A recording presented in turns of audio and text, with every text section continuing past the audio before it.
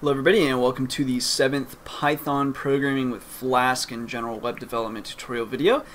In this video we're going to be talking about the dashboard, which is basically this right here. So this is the crux of this website, this is where all the logic is, and this is the main quote-unquote web app for my website. So let's get started. So first of all, what we need is we need to have our header file, which we've already created the header file, we've just done nothing with it. And then we'll have dashboard actually, I want to say inherit from it, but it's going to extend using Flask lingo the header file. So first let's make this header.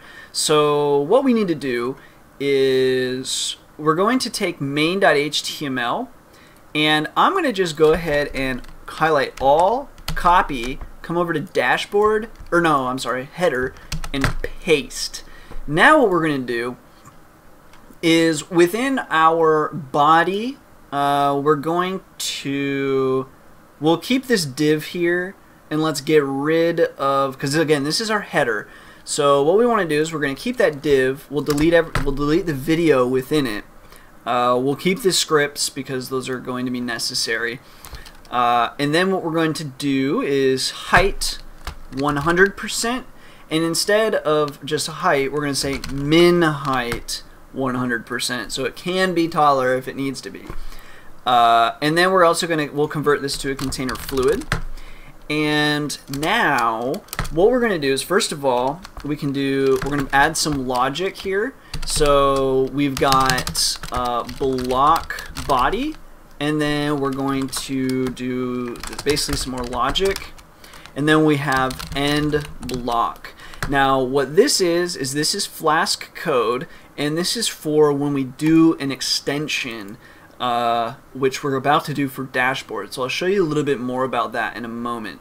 Now the only other thing I want to go ahead and have us add real quick is this border row.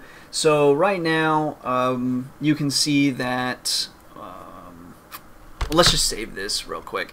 And now we're just going to, let's just add the border row, and I'll point it out in a moment. So it's going to be a div class equals, and it's border dash row, and then, whoops, style equals width colon 100%, and then we're going to add a bit of a margin, so margin dash bottom colon 15 pixels, and that's it. And then we'll go ahead and close off that div. So this is our header file, and now we can come over to our dashboard, and we're not going to add too much right now to this dashboard, but for now this is going to extend, or what I would want to call inherit from the header, but it's going to extend it. And so to extend, we're going to use some logic here, and it's going to be extends, and then you put in quotes what it extends. This one extends header.html. And again, extends is going to search for templates within the templates directory. So if it's extending a template that's, say, in templates footer, let's say, you would add the footer in here, so you footer slash. Okay, so just keep that in mind. And I'm going to go ahead and delete footer because we're not actually going to use that. But it's extending header.html. And then we're going to use the same text here. So block body and block. We're going to do again here block body. And basically block body is going to go all the way to the very end where you would have end block. So you've got block body, and then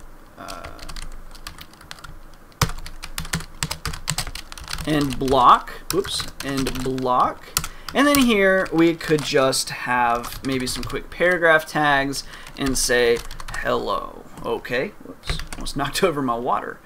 Save that. That's dashboard. It's extending header.html. Our header.html was a copy and paste of our other page there. So everything should be fine up till this point. Let's check, refresh. Good. So we can see that our the init.py that we have is where are you? Here you are. Right here, it is dashboard, and it returns the template dashboard.html, which is this. This is all that template is, but it has successfully extended this template, entering basically all of the content on dashboard right here between the block body, and it's enforcing this 100%, although you don't really see it because we don't have a footer at the moment, but it's there. One more thing is, let's see, the border row, for whatever reason, appears to not be appearing. What are you? That is weird. I thought that was all we needed for a border, like a line in the border. What am I missing? Let's go back here. And because we want that, I do want that border row. Let's see, you've got dashboard. We'll keep scrolling down. Okay, it would be, yeah. Wouldn't it not be this right here? Let's just copy this from the website, and we will come over here, paste, save that. That is header. Fresh. It's odd. I would like to know what the dealio is there. Okay, well, I'll look into that and see what the heck is happening here. I don't really know why that would happen. That's very frustrating to have. Anyways, I'd like to have it, but we'll just ignore that for now. It's not essential, and I'm tired of HTML at this point. And so we're going to continue along. So, app root, dashboard. Okay, cool. So now what do we want to do? Well, now at this point we want to have, we know we have all this content that we want, and of course now we've got to return to, HTML, whatever. So we're going to go to get bootstrap, and we are looking for those tabs. I'm hoping I can just scroll through and see them. I'm pretty sure they're in, let's do over here, nav-tabs. Okay, not those tabs is not what we want. Maybe it's these. Yep, these are the tabs that we want. Okay, so food truck fixie. Raw denim, you probably, it's interesting random text they have here. So this is this toggleable tabs, tab.js, that which means we'll have to probably include that. It's been a while since I wrote it. And so we have this is our tab content. Let's just copy and paste this markup that they have here. So copy, we'll come over here, we'll come to our dashboard, and we'll just paste in those tabs that they've given to us. Thank you, thank you. Let's see if they work. Okay, the tabs at least work. I don't see the fade effect, but it looks like I see it right down here. So let me just copy and paste that again. So the fades will come back over here. It's right under it. So now in the tab content, you just add fade, and you have an active tab, which is your starting tab. So come back over here, and that was all the divs. So we'll just do this. Boom. Save that. Refresh. I assume it would fade, but it is just, we've got no content, and I don't see our, oh, there it is right here. So we do have our ... but it is over, and I think what's happening is that's because of our center. Do we have a yeah, so we've got this align center nonsense. Let's get rid of that. We don't need to be centering any alignment. And then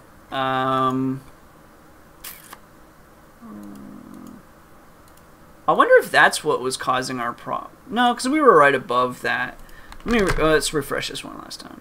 There we go. At least this stuff is over here now. Min height, and let's see if we can get away with width 80% for now. Okay, so we'll come back to that as well. I hate dealing with CSS and stuff. So anyway. So at least we have the tabs here. We see that it is fading these ... dots for us. So now we want to talk about how do we actually add content to these tabs. So right now they say home, profile, messages, settings. Let's change those. So we'll come, we'll save header. We'll just leave header alone for a while. We'll refresh this. Okay, it's still working. So now we come over here, and so the way this works is you've got the href, which is pound home, and then you've got home here, and then this is just the name that goes on the tab, but then you'll want to change home and home here to be identical to basically home, wherever this ID is. So instead of home, let's call this basics, and then we'll literally just call these basics as well, the little hashtags, and then the ARIA controls, basics, basics, and then basic stuff here. Okay, we've got basics. Let's do web dev, so we'll call that wdev. Copy, paste, paste, and we'll say web dev, and let's just get rid of settings. I don't feel like doing a third or a fourth one. And then finally we'll do data analysis, and we'll call it Dan for data analysis. Paste, paste, paste, and then data analysis. Okay, so save. Hopefully those @ signs don't screw us over. Nope. Okay, so now you can see that, okay, we've got these tabs, we've got custom content in the tabs. Awesome. Now what we want to do is actually work on our content management system, and that's going to be how do we actually populate these tabs with content, and then not only that, but how do we maybe manipulate it over time. So of course we could come in and we could say that the basics tab, first let's delete this, we're going to make some space here because each tab is going to contain some stuff. So now of course we could come in and we could add some tags here for unordered list, and then we could add, you know, list, oops, not lie, list item / list item, and then we could have copy that, paste, paste, part 1, part 2, and part 3, and we could really just, you know, hand write all of this stuff that's within here. We can make them links into the tutorial. But the problem is, for let's say in a week you decide you want to add more stuff, you want to take away, maybe you want to reorganize this whole table. So to an extent, you want to have some sort of content management system in the back end or the background that kind of drives what shows here. Plus, we are using Python. The whole point of using Python is to use logic where we can to generate the HTML. So that's what we're going to be talking about in the next video, is how we're going to build a content management system to take, say, a list of topics, some URLs, organize them for us, and link to the pages in a very custom manner. So that's what we'll be talking about in the next video. If you do have any questions or comments up to this point, feel free to leave them below. Otherwise, as always, thanks for watching, thanks for all the support and subscriptions, and until the next video.